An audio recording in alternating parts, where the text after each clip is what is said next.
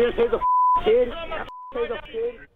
A Seguin police officer resigns from the force after using a stun gun on a teenager. She is the same officer who weeks earlier gave a courtesy ride to a man who was later hit and killed while walking on I-10. As the 9 Team's Dylan Collier reports, the personnel file on Suzann Gonzalez shows an officer with a history of problems, not always in control of her emotions, yet remaining on the job. It's tonight's Defenders investigation.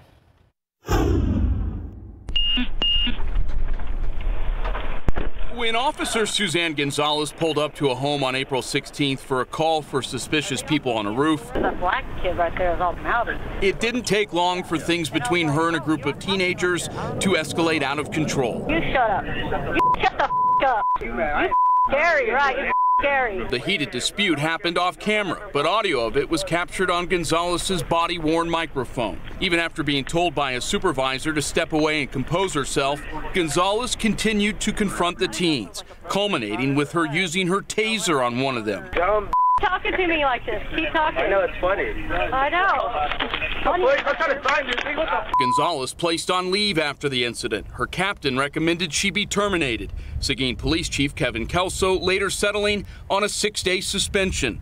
Gonzalez resigned at the end of May as her suspension came to a close. This wasn't an officer having one bad day. Records confirm this type of behavior from Gonzalez at scenes was not unusual, like in June 2017 when she challenged an out-of-control child to hit her and told his parents that, quote, they needed to whip his expletive. The parents called 911 and requested another officer be sent. 2 months later, Gonzalez told a driver she pulled over, quote, you may get away with disrespecting your wife like that, but you are not going to disrespect me that way. During a meeting with Kelso about the altercation weeks later, Gonzalez was distraught, not in control of her emotions, and was ordered to go through counseling for her behavior. This March, after being disciplined 7 previous times, she received another written reprimand after Gonzalez responded to an assault call in January for a 9-year-old whose mother was intoxicated and wanted to kill her. Her superiors had trouble following up on the case because Gonzalez had been tired that night and did not finish her report. I don't embarrass you in front of your friends. For the Defenders, Dylan Collier, Oh, I know so. Oh, I do know. KSAT 12 News.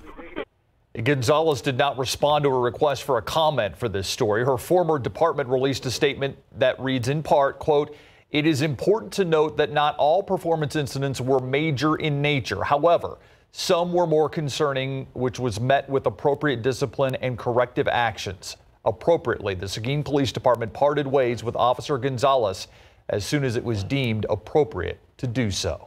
End quote.